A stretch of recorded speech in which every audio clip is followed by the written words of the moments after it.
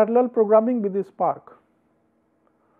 Preface. Content of this lecture. In this lecture, we will discuss overview of Spark, fundamental of Scala and functional programming, Spark concepts, Spark operations, and the job execution. Introduction to Spark. What is Spark? It is fast, expressive cluster computing systems which is compatible to Apache Hadoop. Now, this particular Spark system works with any Hadoop supported storage system such as HDFS, S3, sequential file and so on, which improves the efficiency through in-memory computation primitives and journal computational graph. So, it also improves the usability through a rich collection of APIs in the form of Scala, Java, Python. It has the interactive cell. So, this all comprises of the Spark scenario. So, using this in-memory computation, it is 100 times faster compared to the previous generation MapReduce systems, and also with the interactive shell, it has reduced often 2 to 10 times less code here in this particular system. So, how to run it basically using local multi-core system or using with a private cluster using Mesos, Yarn and standalone mode. So, Spark originally was written in Scala, which allows concise function that is syntax and interactive use. There are APIs which are available for Java and Scala and Python now. So, interactive shells are available in Scala and Python. Now, let us introduce to the Scala functional programming language. So, it is a high level language for the Java virtual machine, that is it can compile through the Java virtual machine bytecode, and it is statically typed, that is and then it is interoperates with the Java. And so, here we are going to see the quick tour of functional programming language, that is Scala. In Scala, the variables are defined using var function, where there are two ways you can define the variable. One is by specifying the type of the variable, that is x of type int, and or without specifying the type also you can define the variable such as x is equal to 7, or you can also say where x assign int, we have to specify the int. So, if we are not specifying the type, automatically it will discover the type, and if we say that x is equal to 8, it will accept it, but if we say x is equal to, let us say is, then it will not accept because there will be a time mismatch. So, automatically identifies the type here in this particular case.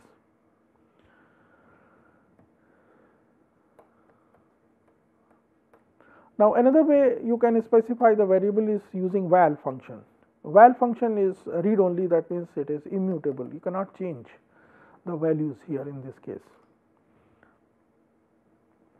Now, another thing is after declaring the variables, the next thing is called functions. So, functions in Scala can be defined using def function, and the name of the function and the arguments in it, and then we can supply the return values, and for example, return is of type int x cross x. So, it will return the values accordingly. So, there are different flavors. For example, if we want to only specify the return value, so we have to say the curly brackets empty and x into x will be returned in this particular case. Now, if you want to return the void value, do not specify the type, then in that case after def only within the curly braces whatever we write down.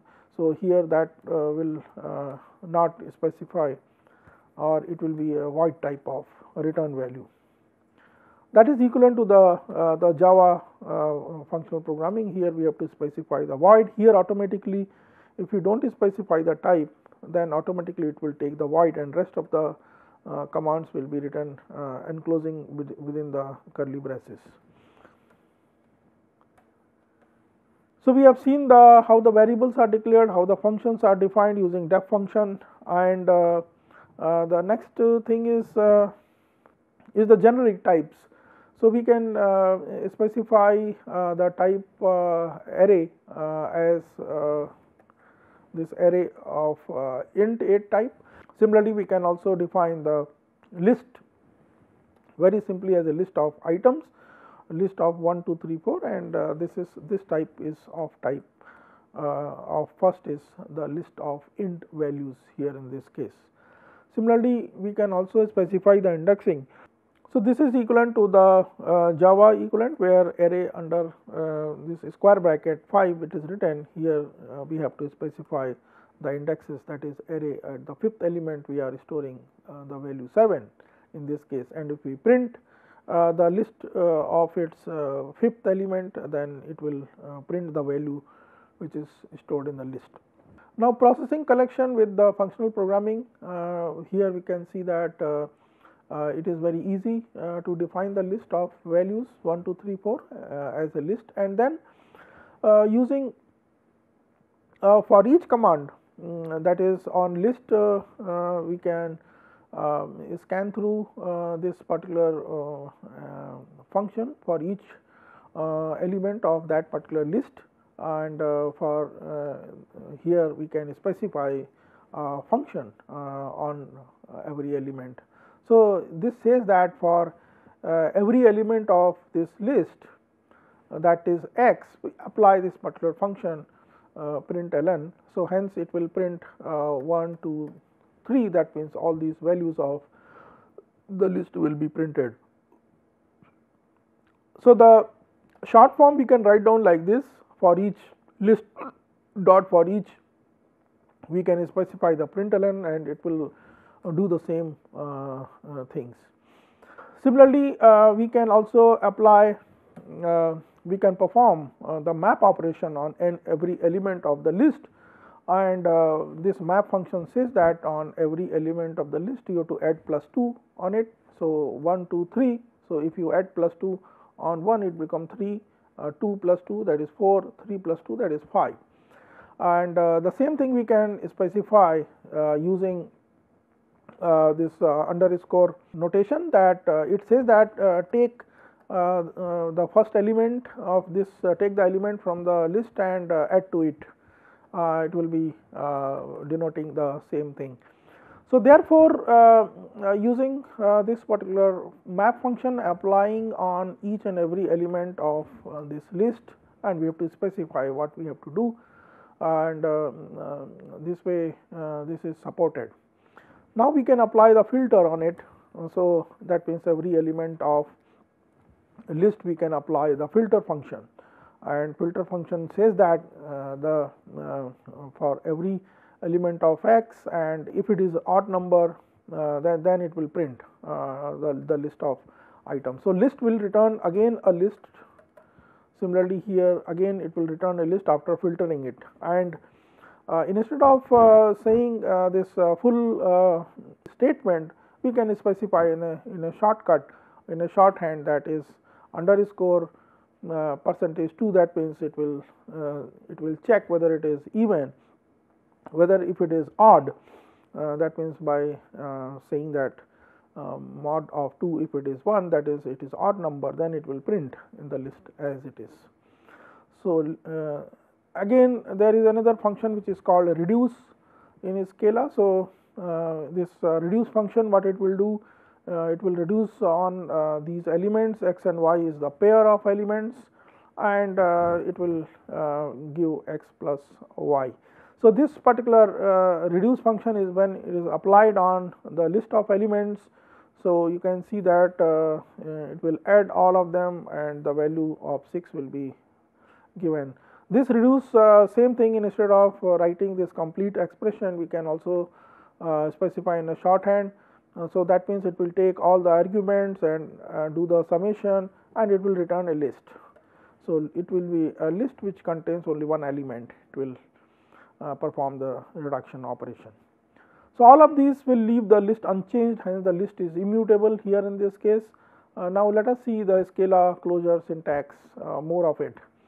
So this we have seen the full version, that is x colon int will return x plus 2, and this is the type inferred, that is x assigned to x plus 2, that is type inferred, and here the first argument plus 2, each argument plus 2 has plus 2 is also doing the same thing, and x will be equivalent to x is assigned, x will be applied on val number to add, this is equal to 2x plus number to add, this also will be applied on these functions. Now if the closure is too long, can always pass a function, and here in this case we can see that using def we can apply, def means we can define it as a function,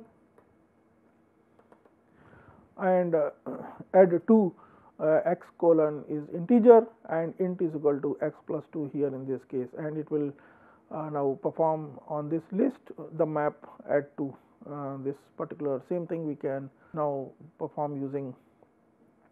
So Scala allows defining a local function inside another function. Similarly, there are other collection methods which are available in the Scala. So Scala collection provides many other functional methods, for example as Google for Scala sequence we can see on it. So map function is can be applied, and which will pass each element through a function f, and similarly flat map one to many map function it will apply. Similarly for the filter it will keep the element passing f, and exist means true if one element passes, for all reduce, group by and sort by, all different methods are available. Now let us see the Spark concepts. So here the goal of Spark is to provide a distributed collection, and here the concept of Spark is to support this distributed computation in the form of resilient distributed data sets, and RDDs are immutable collection of objects which are spread across the clusters, and these RDDs they are built through a transformation such as map, filter, etc., and these particular RDDs they are automatically rebuilt on the failure. That means a lineage is automatically generated, and whenever there is a failure it will be reconstructed. Similarly, it is also controllable persistence, that is the cache in the RAM is being done. So the main primitives is RDDs, which are immutable partition collection of objects. Various transformations are applied on the RDDs such as map, filter and group by, join, and these are all lazy operations to build RDDs from other RDDs. And besides transformations, actions also can be defined on RDDs such as count, collect, save, and it will return the values or it will write it on the disk. Now let us see one example of mining the console logs using the Scala program written in Spark. And here what it will do, it will load the error messages from a log into the memory and then interactively search for a pattern. So let us see that the Spark program. Now you know that it runs in a form of a master, that is the driver and the worker system, and the first line written is to read this particular log files, that is from the SDFS it will read the text file, and this particular lines, after reading it, it will become in memory. So it will generate the base RDD after reading the file, and then what it does is apply the filter on the lines which are now read into the in memory. It will apply the filter operation that we have seen on the lines, and in this filter operation what it does is it will identify the errors which are appearing in the log files, and this will perform a transformation after filtering, and they are collected in the form of another RDD, that is errors RDD. And using this errors RDD, now we can apply the map function, and which says that using this map function now you can split this S to the wherever the tabs are there, and they will be now dividing these into the different error messages, and these error messages are now cached. So apply the filter on these error messages, that wherever this foo is available or appearing in the message, and you have to make a count of it, how many such foo messages are appearing in this error message. So here the count is the action, and before that all were transformations. So let us see how it will be done. So wherever these messages are storing, on that this foo will be counted. So just see that the driver will perform a task to count. So task is to count. This particular task will be communicated by the driver to all the workers, and they will count and then return the result back to the driver, and also it will be in the cache. These messages will be in the cache. Now the next time when you want to filter the particular string that is called a bar from the message, then it will be performed in the cache itself. It will not go and look up into the disk. It will not be done in the disk. It will be now returned back from the cache itself. So the results will be quickly returned back, because so therefore the full text search of a Wikipedia can be done in a less than 1 second if it is in the cache, or it is 20 seconds if it is done through the disk access. So therefore if the data is scaled to 1 terabyte, then it will take 5 to 7 seconds if it is to be accessed to the cache, or it is 170 seconds if it is on disk data. So in all cases this entire big corpus of terabyte of data can be processed very efficiently and in a very quickly. Now let us see the RDD's fault tolerance. So RDDs will track the transformations used to build them through the lineage to recompute the last data. So here we can see that once we specify these filter, that is using filter which contains the error, and then it will split all those messages which are tab separated, and this will be collected in the form of messages.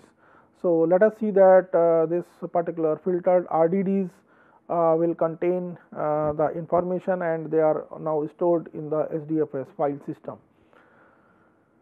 So RDDs keep track of the transformations used to build them, their lineage to recompute the lost data. So fault recovery test, if we see here, is that so the iteration time and the failure happens is recovery is quite efficiently done. Now behavior with less RAM, you can see that if it is fully cached, then iteration time will be quite less here in this case. Now the question is what language you can use. Obviously Scala will be performing better one. Let us see the tour of Spark further operations. So easiest way to use the Spark is via the interpreter or the shell, and it runs in a local mode with only one thread by default, but control can be with the master one and cluster. So the first stop is through the Spark context. This is the main entry point to the Spark functionality, which is created through the Spark shell. And let us see how to create this entire operation. that is, so first thing is we have to process this particular list, and Spark context will turn the local collection into an RDD, and then it will load the text file from local file system HDFS or S3. So that is called text file sc.text file. Similarly, we can also use the existing Hadoop input format for the creating RDDs, that is reading the data and creating the RDDs. Now the basic transformations are shown over here, which are provided in the form of Spark. Is not only we can create the RDDs, now we can perform the functions on these RDDs using map function, and we can apply this operations, and these operations are this saying that for every element of this numbers, we have to apply x star x, means multiplication operation has to be done. So just see that 1 2 3 is basically the numbers. So if we can take the squared, so it will become an square RDD. Similarly, we can keep elements passing as a predicate, and we can see that we can apply the filter on the square, saying that if it is even number, that is x modulo 2 becomes 0, that means it is checking whether it is even number, then only it will output in the even number. So you see here, out of 149, what is even number is the 4, and 9 and 1 will not be will be filtered out, only 4 will be passed. Finally, the map function on each element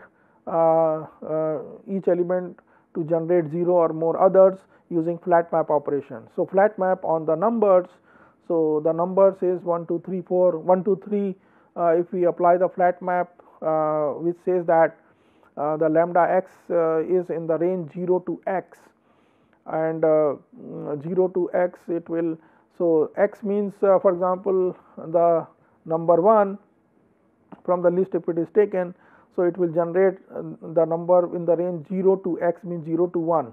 So it will generate 0, it will generate 0, and then the next element is 2, it will generate 0, 1 and 2, 0 and 1 it will generate, and finally 3 means 0, 1 and 2 it will generate 0 and x minus 1. So the flat map will be now is able to generate more than one elements in this particular manner. So the range of the values is nothing but the sequence of the numbers from 0 to x minus 1 it will generate, and so here it will generate 1 for 1 it will generate 0, and for 2 it will generate 0 and 1, and for 3 it will generate 0, 1 and 2. So that is called flat map operation, and this is the basic transformation. And now we are going to see some of the actions. We have seen transformations, now we have to see some actions. So actions means, let us assume that we are given the list, and this list is now taken up in the RDDs, which are called numbers, and it will retrieve the RDD content as a local collection. Now in this particular, when we say collect, it will now store as a local collection, and when we say that return first k elements, so it will take 2 elements out of this particular 3 elements, and now when we say count, count is an action, all these are action. When we say a count, so it will output the value 3 in this case. Take 2 means it will produce a list of 2 elements. Collect means it will print all the collection of all the elements. Similarly, when we say the merge the elements with the associative function, and we apply the reduce function on the number, wherein it says that xy is equal to x plus y. That means all the numbers are to be added up and the value of 6 will be returned back by the reduce function. Similarly, we can also do save the elements to the file, save as the text file, and we have to specify the name of the file. So all these numbers will be now saved. This list that is RDDs in the form of numbers, it will be saved into a file. And now let us see how to work with key value pairs. Now sparse distributed reduced transformation acts on RDDs of the key value pairs, and key value pairs means here whether if the pair is xy, so we can specify the pair with the first argument as A and the pair with the second argument as B. So these are some of the operations. Now let us see some more key value pair operations. For example, if we have the locally defined data in the form of a key value pair, cat with the value 1, dog with the value 1 and cat with the value 2, and this will be now generated as the pets RDD, and when we apply the reduce by key, so therefore in the reduce by key we will say that x y is equal to x plus y. So that means whenever given x and y, so it will be reduced by x plus y. So here in this case the cat will have two different objects. So key reduced by key, that is the cat is appearing twice and it will make the sum of these values x plus y for the values of the same key. Similarly, dog will be having only one key.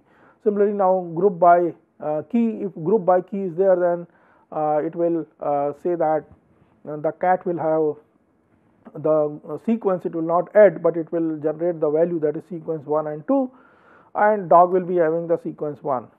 Similarly, when we say that sort by key, then cat value 1 will be sorted, will be in this order, and then cat 2 and then dog 1. So reduce by key also automatically implements the combiner on the map side. Now let us see the full use of full execution of the word count program.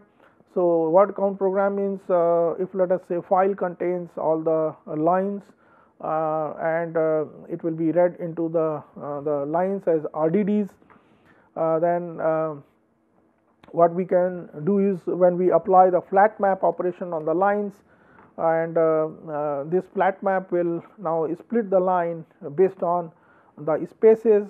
So let us take this example, 2B or will have this space separated. So what it will do is it will now split the line into the words. So 2B or will have three different words are generated. Similarly, this another line will generate not to be as three different words, and then map function will be applied on these words. So these words means map function will, what it will do, it will for every word it will generate word comma 1. So 2 it will generate 2 comma 1, b comma 1 or 1, not comma 1 and 2 comma 1 and b comma 1. So after having generated this map function, now it will reduce by the key. So reduce by the key in the sense it will say that for a particular key it will do the summation. So for the same keys, for example B is the key which is appearing in this particular map output, and here also this is the output. They will be collected back and their values will be aggregated according to the plus sign. So 2 will be there. Similarly, 2 is also appearing 2 times, and 2 will be gathered over here and their values also will be added up, and whereas all others are appearing only once. So not will be collected over there and or will be connected over there. So this is the reduce function which will be applied. There are other key value operations, and now we can see about these operations which basically are mentioned over here, like join and co-group operations. and now we can all the pairs RDDs operations take the optional second parameter for the number of tasks, and this we have shown over here. And external variables you use in the closure will automatically be shipped to the cluster.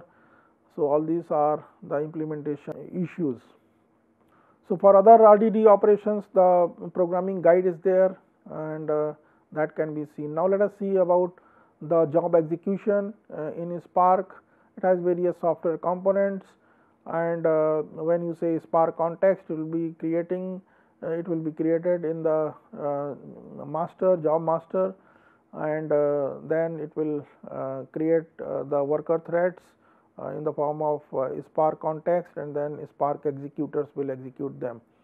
Similarly, there will be a task scheduler. Task scheduler will support the journal task graphs internally, and pipelines will be also pipeline functions where possible they will be created by the task scheduler, and cache aware data reuse and locality and partition aware things are done to avoid the shuffles.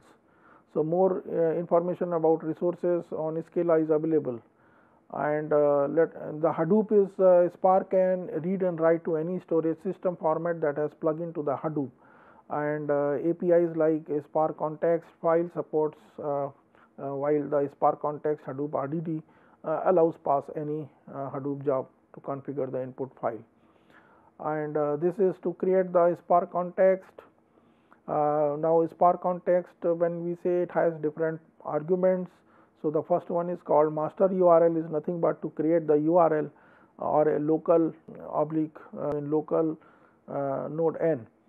So next thing is application name, and then Spark will now install the path on the cluster with the name Spark home, and finally the list of jar files also has to be given in the Spark context. Automatically it creates a Spark context using the jar file. So now this is the complete word count program which we have discussed, shown over here as the local and word count is the name of the program. Arguments are there, and this argument number 1, and now let us see an example of a page rank algorithm, how we can execute in the Spark system. So let us see the algorithm. Start at each page the rank of 1. So let us say these are different pages, and they are initialized with the rank 1 at all the places. The second step is that on each iteration how the page P contribute the rank as rank of page P divided by the total number of neighbors, and for each page rank it will set as 0.15 plus 0.85 times the contributions. So here we can see that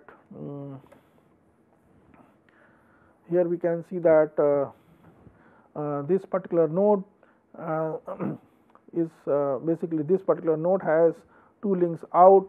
So the contribution of 1 will be divided equally, 0.5 and 0.5.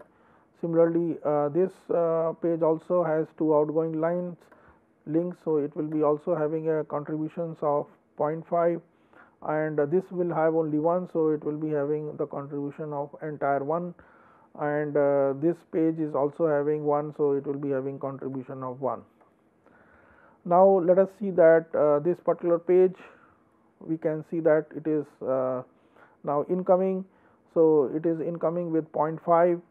So now we have to calculate according to this 0.15 plus 0.85 multiplied by 0.5. So that will be the new page rank of this. And as far as this particular page is concerned, the incoming is 1, so 0.85 multiplied by 1 plus 0.15, so the page rank will become 1 in that case. So 1 will not be changed, so this will be the page rank 1. And how about this? So, here 1, 2, 3 different links are coming. So, with the this link will be 1 plus this will be 1 and this will be 0.5 and this also will be this also will be 0.5. So, this becomes 2 multiplied by 0.85 plus 0.15 and this also will have the same. So, let us see that after doing this particular iterations, so the page rank will now be changed into as we have seen that it will be 1, it is 0.8, 0.58, 0.58, 0.85, 1.85 and these particular iterations will continue and here it will stop. Why? Because it is not going to change further. Let us see how this entire page rank algorithm can be implemented using Scala. So, here we have two RDDs, one is in the form of a links, the other is in the form of the ranks. So, this rank means it is a page rank URL and the page rank, and the link means the URL and the link pairs will be there.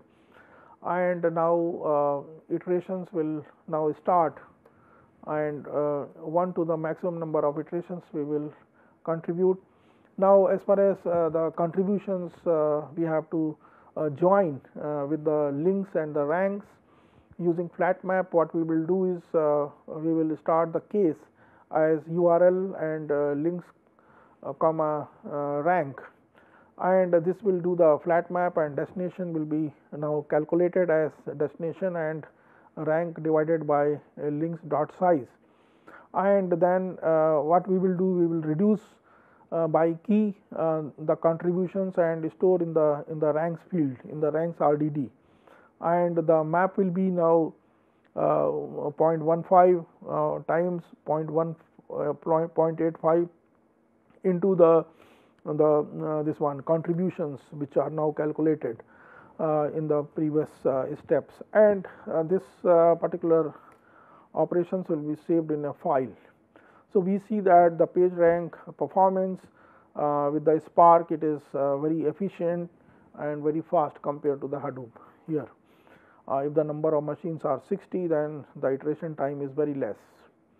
There are other iterative algorithms which are implemented in the Spark, such as k-means clustering, logistic regression. In all the cases, you see that Spark is very efficient compared to the Hadoop in the iterations. So, these are some of the references for the Spark to be. So, conclusion is Spark offers rich APIs to make the data analytics fast, both fast to write and fast to run. It achieves 100 times speed up in the real applications. The growing community with 14 companies are contributing to it, and details tutorials are available in the website www.spark-project.org. Thank you.